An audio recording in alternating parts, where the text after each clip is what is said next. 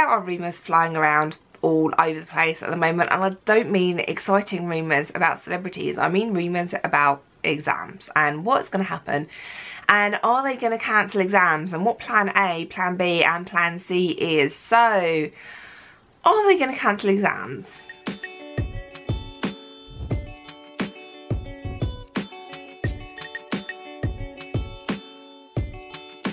Now, Scotland has already cancelled its equivalent of GCSEs. Wales is talking about it, and it looks like they're probably going to cancel their GCSEs.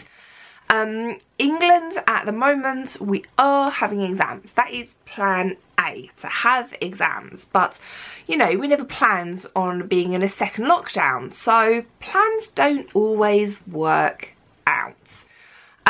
So plan A is having exams. Now, last week's video, I talked about whether that was fair or unfair.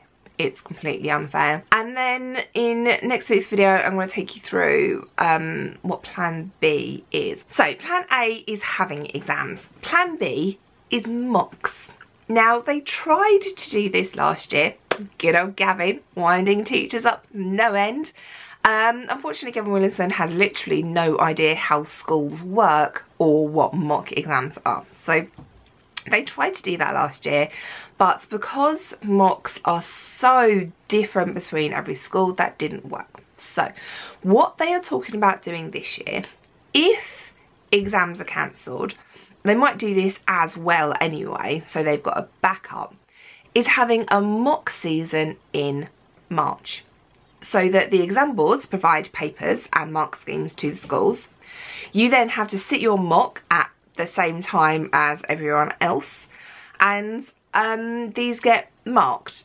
Now, this is crazy, literally crazy, because what they're doing is they said, oh no, it's okay, we're going to push the exams back 3 weeks so that you've got more time to revise, but then we're going to make you sit more mocks on top of the mocks that you're probably sitting in, you know, November, December, January, so that there's another mock season. Anyway, this is a rumour. This is plan B. There is a rumour of a mock being put out in March. Now, next week's video, I'm going to go over why this is a really, really bad idea, why I don't like this at all. But anyway, plan B is mocks in March. So we really need to start rising now, because we need to plan for the worst case scenario, basically. And then if it doesn't happen, great, we really prepared for plan A. But if plan B does happen, we are not going to get a lot of notice about this, because it is still at the moment just a rumour. But let's assume that this is actually going to happen. We need to start revising now. It's still just a rumour. Anyway, that is the rumoured plan B. The rumoured plan C, I know, is even worse.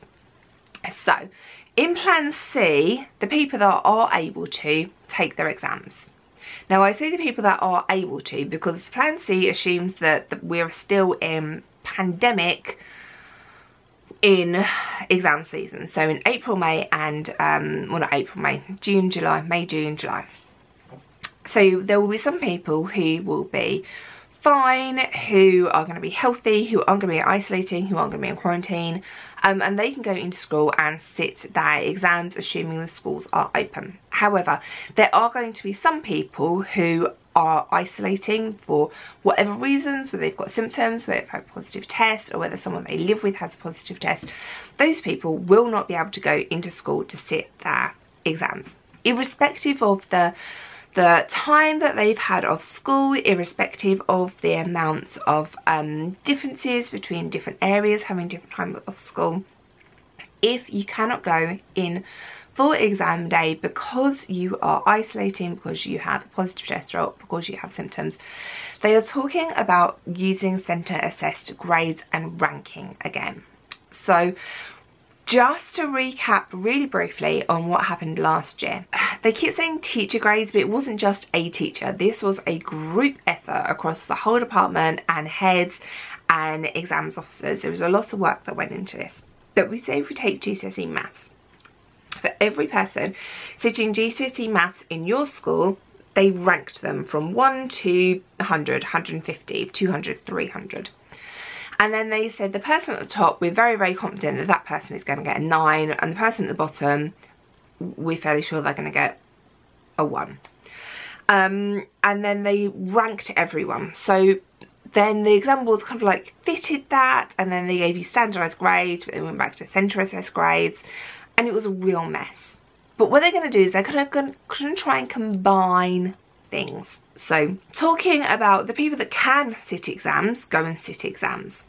And then the people that can't go and sit exams, looking at where they would have been in the ranking, and then fitting them in between the people that sat exams. So say you predicted, we said 5 people, like this is the order 1, 2, 3, 4, 5. If people 1 and 2 and people 4 and 5 got to sit the exams, but person 3 is isolating, and everyone gets the grades that they're supposed to. Person 3 in the middle kind of fits in between these, and they will be given the grade that fits in between these. I'm going to display my fingers. Look at my nice nails. Also got them done just before lockdown. So it's a kind of like a hybrid system between actually sitting exams and ranking people like they did last year, which we saw really, really didn't work. So the answer to the question, are exams going to be cancelled? We don't know. Is it going to be based on mocks? We don't know. Are centre assessed grades going to be used? We don't know. Is ranking going to be used? We don't know. We don't know this because the government is changing their mind a lot at the moment, and as we saw last year, things changed really, really last minute. So they could say, yes, we are going to do a mock series in March, but then the virus goes away and everyone sits exams anyway. That would be lovely. Or they could say, yes, we know we're not going to do a mock series in March, the virus is going down, we're going to have exams as normal, and then there's a sudden resurgence in April and exams get cancelled and we've got nothing to fall back on. So I think what we have to assume is that the government and schools, and I imagine your schools are doing this already, are going to try and get as much data from you this year so that they have something to base exam grades on. So there are going to be mocks. I imagine you've had mocks already. There's going to be more mocks. There's probably going to be centre assessed grades and ranking as well. They're probably going to do all of it and see which one looks the nicest in the end. Anyway, the short answer is you need to start revising now because we need to plan for the worst case scenario and we do not know what is going to happen. Good luck, guys. This is a really, really horrible time, but it will end. We will get through to the end of it. Things will not be like this forever, and I'm going to be here with you literally the whole way, doing so much stuff for you. Good luck, guys. Ouch!